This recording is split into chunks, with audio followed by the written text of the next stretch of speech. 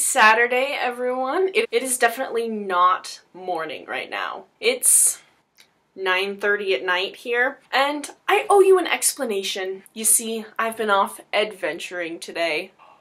Wherever did you go on your adventure, Melissa? Wow, that is a great question, viewers. I got outside the Reed bubble! What is that? What another great question. The Reed bubble is when students are so involved in like their schoolwork or partying on campus that they never actually leave Reed campus. And that is a huge problem around here.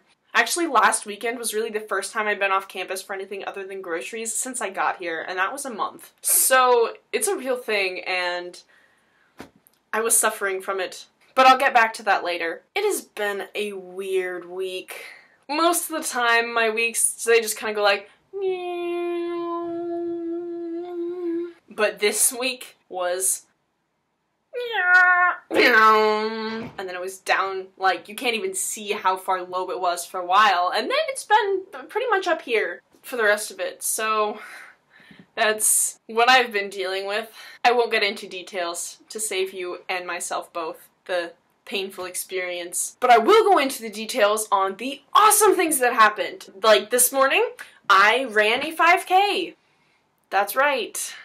And I got a t-shirt for it. I ran with a couple of my friends from my dorm, and I finished. I ran the whole thing. I didn't stop, and it was kind of terrible. Then I got free pancakes afterwards, and it was much less terrible. And then, like, a group of friends and I went exploring around Portland. Yay! We went to, like, the Goodwill outlet store, where basically they don't sort through any of the things they get. They just dump them into giant bins and you sort through, and if you find something you like, then you take it, and then at the end they just weigh how much you have. They don't even go by items. And then we went to the famous Voodoo Donuts in downtown Portland, and we all got a donut and we ate them, and it was really great. And I did research for a story that I'm going to write. I'm so excited about writing it.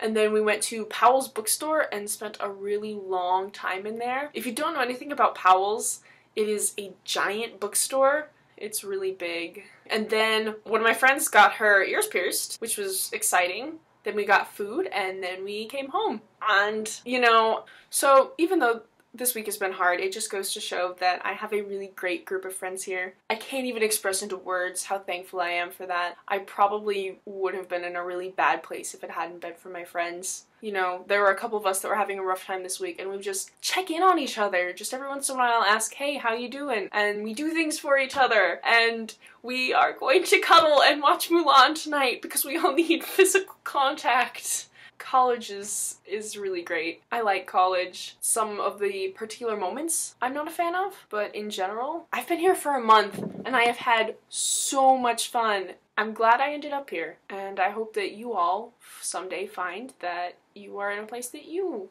are glad that you ended up at. It doesn't have to be a forever home. It can be a temporary place like college generally is. But even just for a little while, you know, have a group of friends that you can just hang out with, eat cookies, and roll around in comforters and watch Mulan with, and also explore Portland. Yeah, I'm gonna leave you on a good note tonight because I'm in a great mood, and I hope that you guys have a great week as well.